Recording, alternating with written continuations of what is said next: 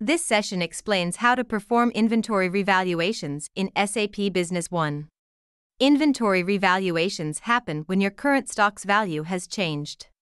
This can be because someone made a mistake when bringing the inventory into SAP or situations like market changes, damage, or obsolete inventory.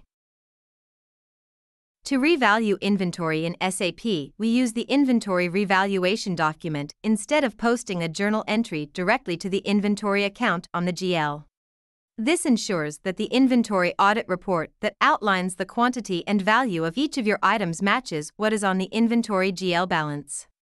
If you post a journal entry directly to the inventory GL account, SAP does not know which items to apply those changes to and creates discrepancies. Always use an inventory revaluation document. Your auditors will thank you. To revalue inventory, go to the Inventory module, Inventory Transactions, and Inventory Revaluation. If you need to adjust the value for all the inventory of a particular item, select the revaluation type price change. Next, enter the item that requires the cost change. The next steps depend on what inventory valuation method you are using for the item. First, let's look at revaluing items that use the moving average and standard costing methods. Select the items.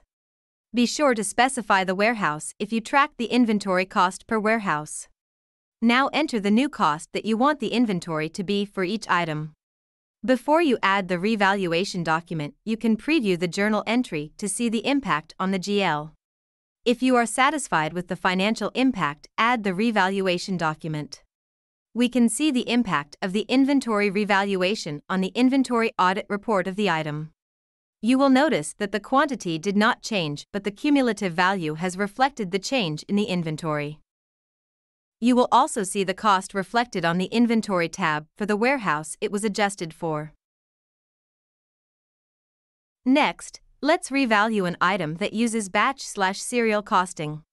This item is controlled by serial number, and we've elected to track the cost of each discrete unit separately. Below you can see all the serial numbers available and the current cost of each. Now you can define the new cost for each of these unique serial numbers. Similarly, items that are managed by first in first out costing method requires that each layer of the inventory that has been received has its own value. Each layer of inventory can be revalued respectively. If you need to revalue the inventory by adding or removing a specific dollar value for a certain number of units, you can select the revaluation type Inventory Debit/Credit.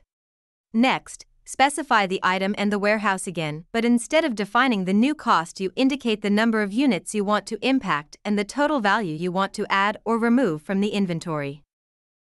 This gets reflected in the inventory audit report, and the average cost of the item in the warehouse is adjusted accordingly.